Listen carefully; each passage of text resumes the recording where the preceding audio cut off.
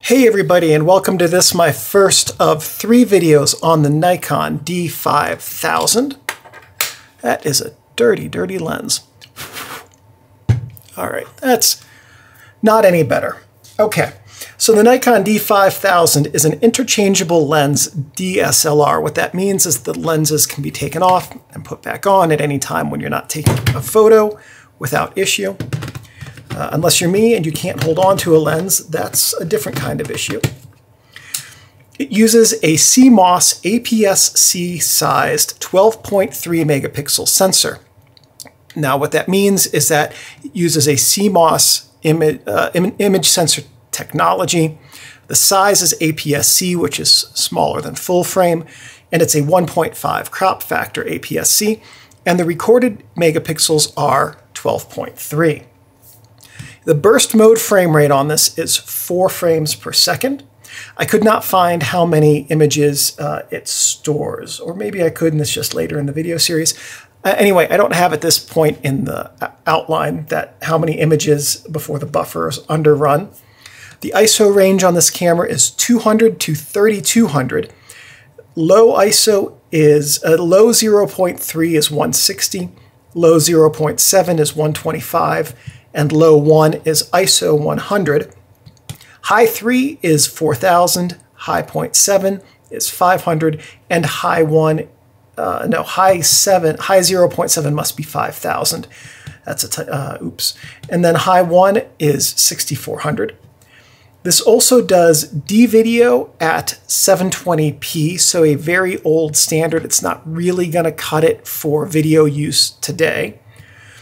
The shutter speeds on this are 30 seconds to 1/4000th. The viewfinder magnification back here is 0.78x with 95% frame coverage. Now what that means is that, let's say that what you're looking at right now is what makes it to the image sensor. You're going to have about 2.5% on each side and the top and bottom that will be on the image sensor, but not in the viewfinder. That's the 95% frame coverage. For the 78% image size, you're going to have a reduction of, the image is going to be smaller in the viewfinder than on the sensor. It has a Nikon Type B bright focusing screen with the autofocus points, center-weighted metering circle, and an optional framing grid. That's the focusing screen in there. And the flash sync on this camera, whether you're using the on-camera flash here, or if you're using an off-camera flash. Is this even turning on? Well, if the flash pops up on this, oh, come on. There we go. Flash sync, whether you're using the on-camera flash here, or you're using an off-camera flash, is going to be 1/200th of a second. The Nikon D5000 was designed as an upper entry-level camera. What that means is that, so basically Nikon's tiers are D3000 at the time was the entry-level, D5000 was in the middle, D7000 was at the top, and those represented the entry-level to mid-level cameras. They were the APS-C lines. I can't remember off the top of my head if there were higher-end APS-Cs than the 7000, but at any rate, this was right in the middle of those 3. It was made by Nikon in Thailand from 2009 to 2010. So at this point, as of this video's making, it's getting a little bit long in the tooth, coming in at a decade old. But that said, it's still plenty suitable for use in stills. The stills from this camera can be used in 4K video. It was preceded by the Nikon D60, and it was concurrent with the D3000, 9D, 7000, 300S, 700, 3S, and 3X, and it was followed by the 5100.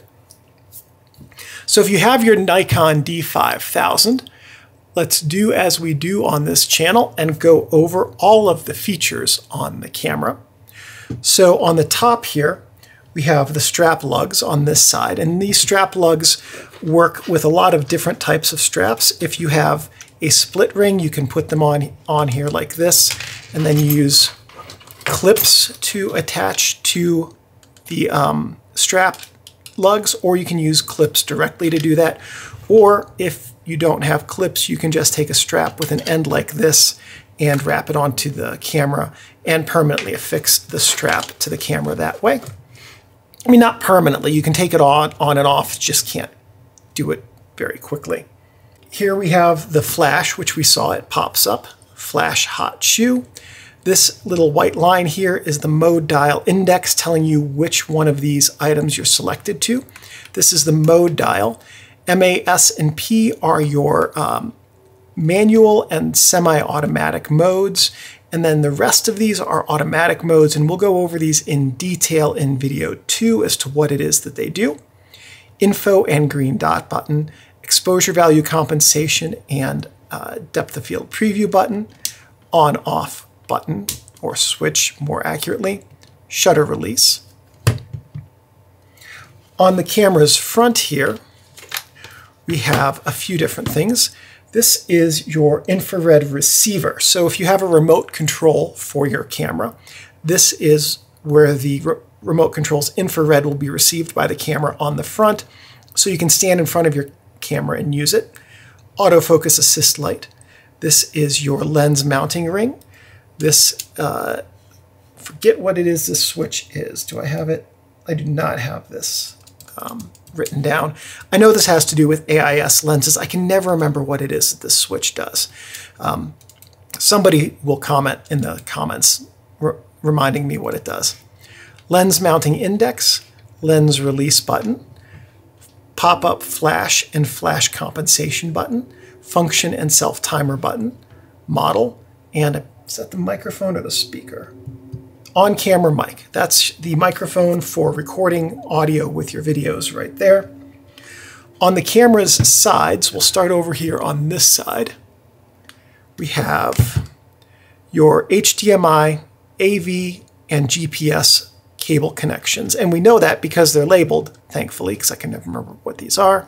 So that's your HDMI port, that's your AV port, and that's your GPS dongle port right there. On the other side, we have the SD card port. That's all that's on that side. On the camera's back, we have a bunch of different stuff. Up here, we have the delete button. Here's the viewfinder. This is the viewfinder diopter adjuster right there. This is your auto exposure lock, autofocus lock button. This is your rear command dial right here. Did I miss the? No, there's no front command dial. Okay, good. I didn't miss something. At least not yet. Play button. Menu button, thumbnail playback button, playback zoom button right here rather, information button with the green dot, so the two green dot buttons do stuff pushed together. We'll get to this in a second.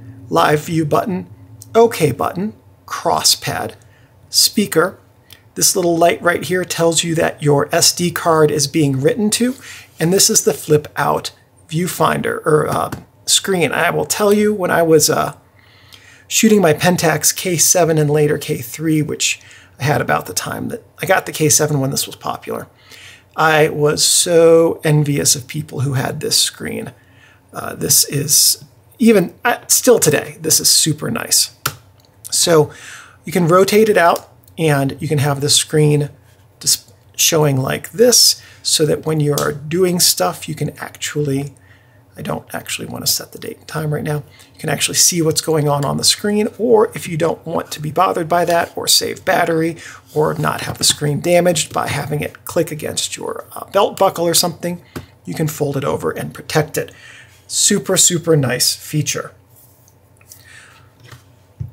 On the camera's bottom, we have the battery. Let me turn this off before I do anything else down here.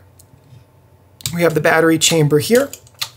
And we'll see a little bit more in the second video, but here's the battery. It's pretty much the standard entry-level Nikon battery, the, what's it called again? ENEL9A.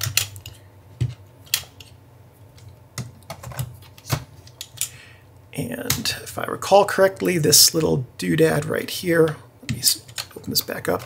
Yeah, this pops up, so if you have the AC adapter, that's where the AC adapter cable goes, so that you can close the door with the AC adapter in.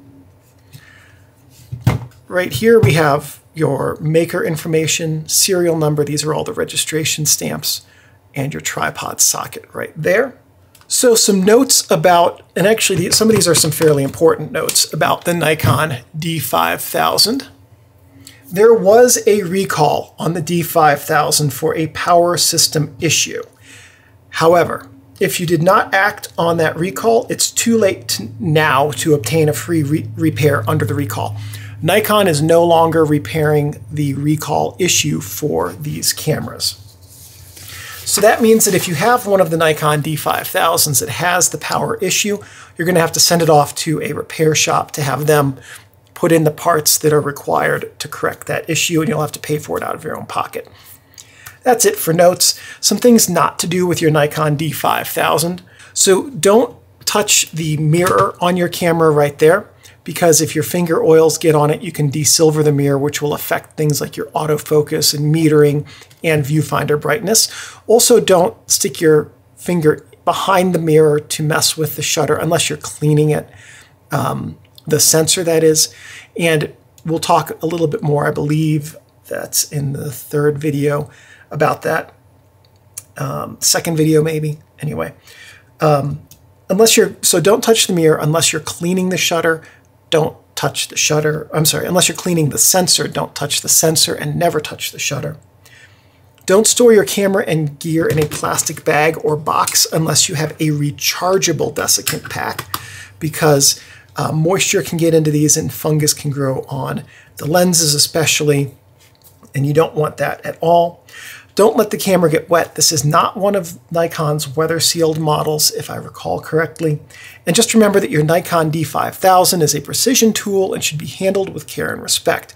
And as long as you take care of your camera will take care of you. So that's it for the first video on this camera. The second video will cover we talked about what everything is. The second video is going to cover what everything does and how to take a photo with this camera. And then in the third video, we're going to go through all of the different menu system items and what all of the menus are and how they affect your photography. See you in the next video. Thank you for watching this video. Please give me a thumbs up. That lets me know that I'm on the right track producing content which is useful and helpful to you. If you have any questions or comments, please leave those in the comments section below. I'm pretty good about checking these every couple of days and answering questions. If you have any suggestions or ideas for future videos, and if I have the technical know-how and equipment, I'm more than happy to make those. One last thing. Thank you everyone for watching, and I'll see you in the next video. I gotta get up, Steinbeck. I have to turn off the camera.